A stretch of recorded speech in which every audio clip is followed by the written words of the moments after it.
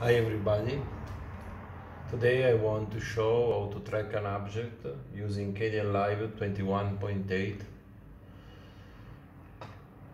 2 weeks ago a new Kdenlive developer added a new function to transform and position and zoom to import chords from keyframes in inverted mode.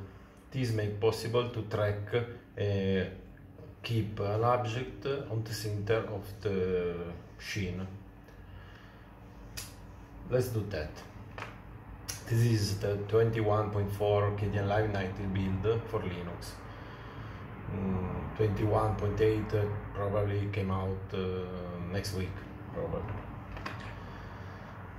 I selected a clip from a quadcopter video.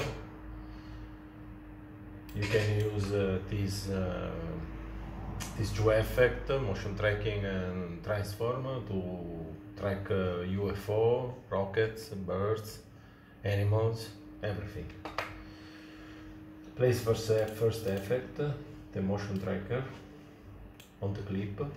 Select the area to track.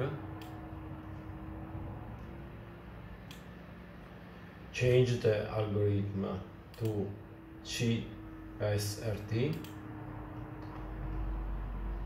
and click Analyze. This algorithm is better than the default one for what we have to do. Wait,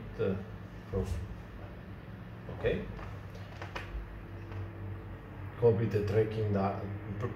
First, let's see if the tracking is working fine.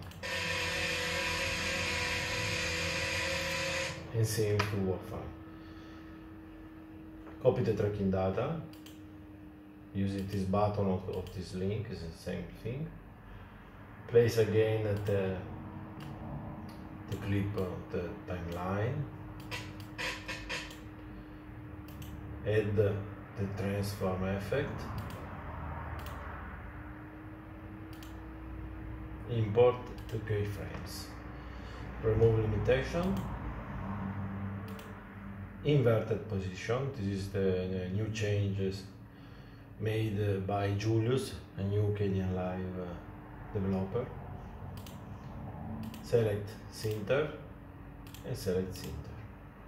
Press OK, and now we have the object centered on the screen. Let's see.